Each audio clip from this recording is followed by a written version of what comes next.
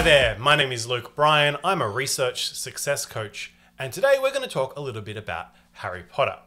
It should come as no surprise that I'm a pretty big fan of the Harry Potter universe, especially the books. And one of the most intriguing parts of the books, to me at least, is the Hogwarts School Library. We see Harry, Ron and Hermione, especially Hermione, use the library a lot throughout the series, whether it's looking up Nicholas Flamel or doing legal research to save a hippogriff or just doing their homework.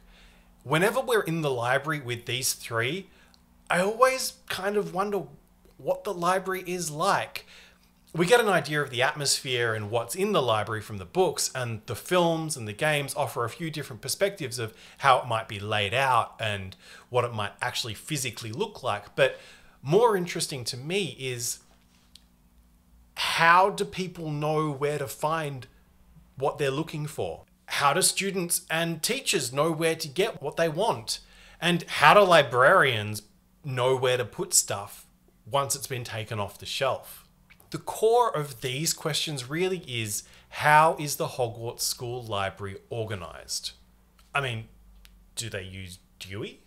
You're probably familiar with the Dewey Decimal Classification System. It's the one most widely used in the English-speaking world, where every item in a library's collection is assigned a number from 001 to 999.9999999 based on that item's subject or class and subsubject or subclass.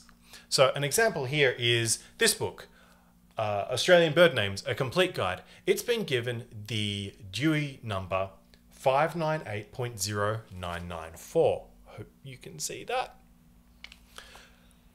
I'll take you through this. 500 is the science section. So this is a book about science. 590s is zoology. So we know that it's a zoological book. And 598 is birds. And that's roughly how Dewey works. It takes an item, looks at what it's about, and then assigns a number based on that. The 0.0994 adds an extra layer of specificity. Not all books have the 0.0994. Some have different decimal points. Some don't have any decimal points. In this case, 0.0994 means Australia. So we can look at this call number, this Dewey number, and go, well, we know that that's a book about Australian birds. Done. So if we were to apply the Dewey Decimal System, or DDC, to the Hogwarts School Library, what would it look like? Well, much like this book, the Element Encyclopedia of Vampires, every item in the Hogwarts School Library would start with 13. So in this case, we've got 133.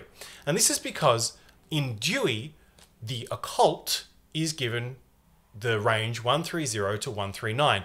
And pretty much everything at the Hogwarts School Library is about the occult. It's all about magic.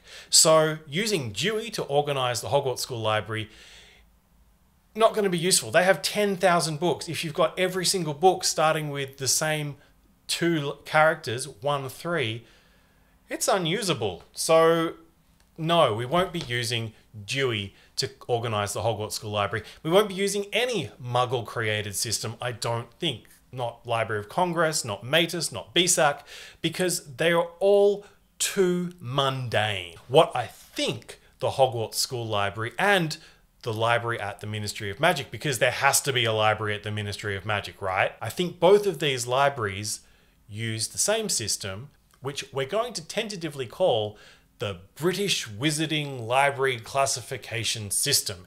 And today we're going to see if we can build that system. Just a bit of a massive caveat before we start.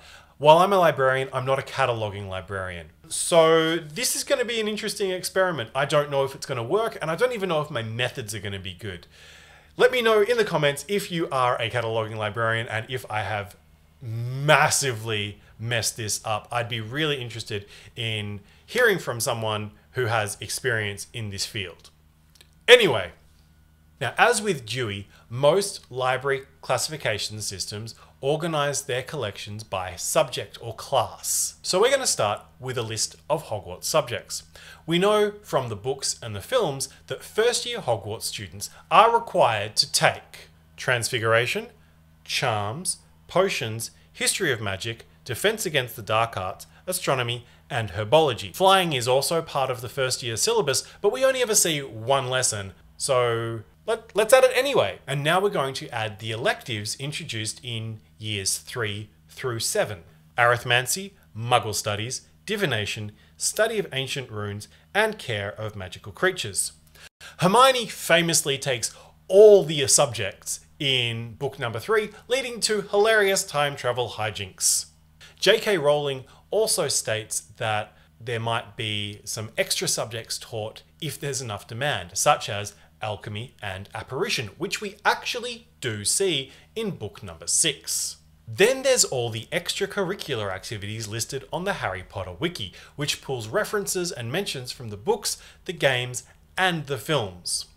Advanced arithmancy studies, ancient studies, art, frog choir, ghoul studies, magical theory, muggle art, music, muggle music, orchestra. Xylomancy is also mentioned on the wiki, but that's a branch of divination that uses twigs. Get it? It's a branch of divination that uses twigs.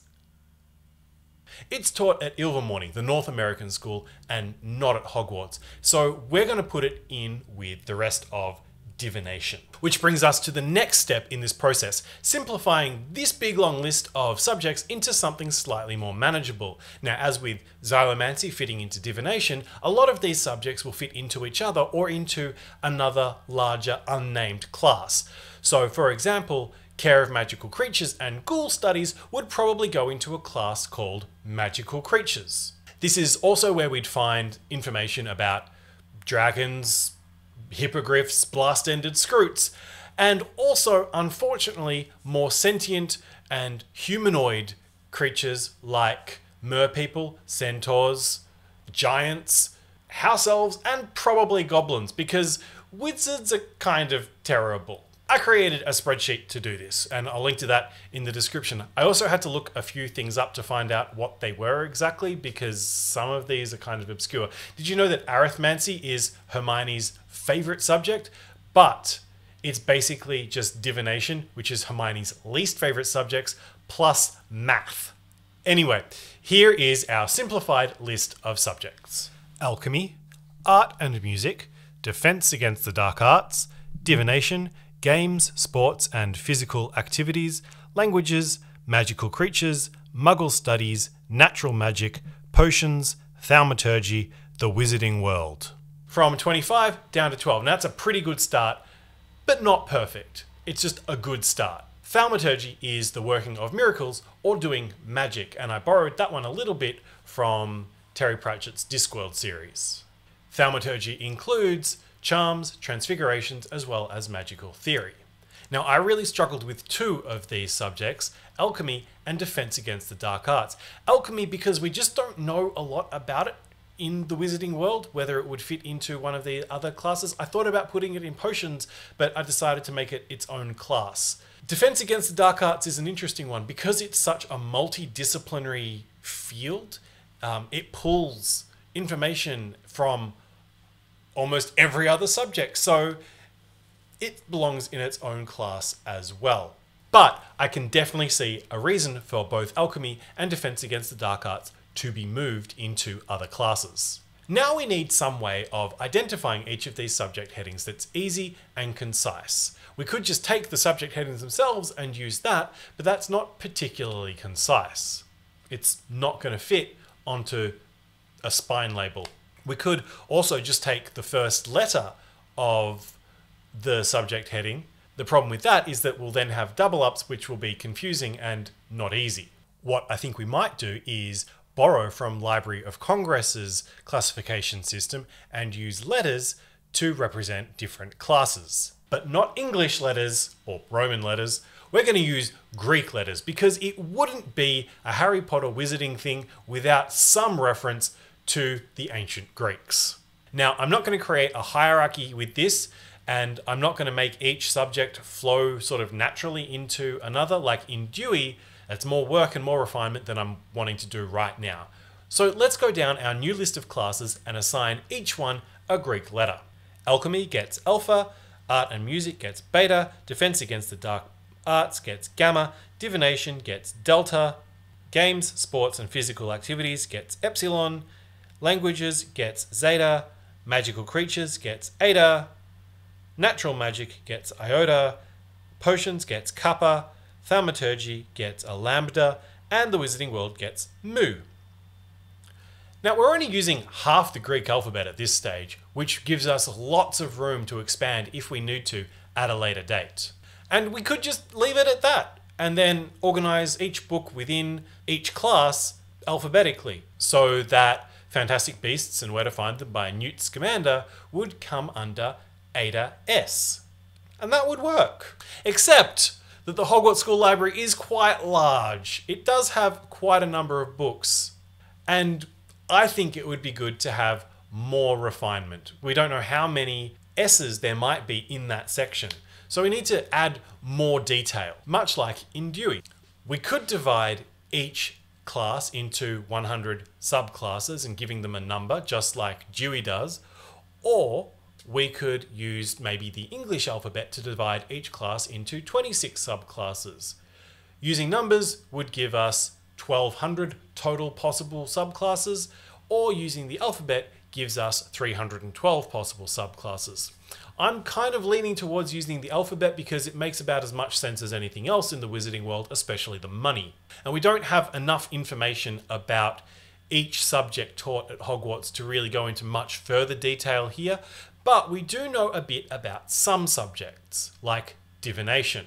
We know that Hogwarts students in divination take astrology, cartomancy, crystal gazing, dream interpretation, palmistry, tessemancy, as well as general divination theory. Now there are more, I'm sure, but this will do for a start. And what we can do now with these divination subjects is, much like what we did with the major classes, assign them a letter.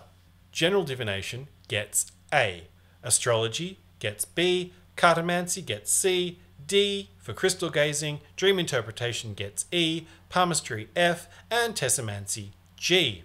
So if we wanted to find a copy of Unfogging the Future by Cassandra Verblansky, we would start looking in the Delta section for divination, and then we would look under A because it's a general textbook that covers all the subjects, and then let's go with V for Verblansky. So Delta, A, V, and we should find Cassandra Verblansky's book. And I think we're done. We're going to leave it there. It's been an interesting exercise, and I think we've made a really good start into sort of thinking about how the Hogwarts School Library would be organized and how we'd classify books within that. It's far from perfect, and I think there's definitely a lot of room for improvement, and I'd love to know what you think could be improved. In a future video, we're going to talk about how the Hogwarts staff and students find what they need without memorizing this whole system. If you enjoyed this video, don't forget to like, share, and subscribe. I'm going to be posting new videos semi-regularly. Thank you so much for watching.